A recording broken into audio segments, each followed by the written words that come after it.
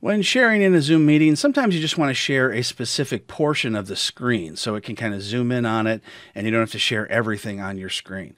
So what you want to do is click on the share button in the middle of the screen, and then you want to click on Advanced. And in Advanced, you'll click on Portion of Screen and then click Share.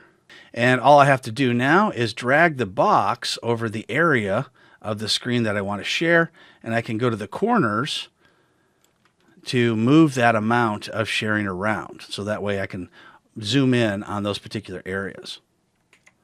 From the user's perspective, not the host, this is what they're going to see. So I can't see any other part of that person's screen. It's zoomed in on that little box that I had selected as the host. So if I want, I can move around that information, and then it'll move around this box for the user as well. So that's how you share just a portion of the screen using Zoom.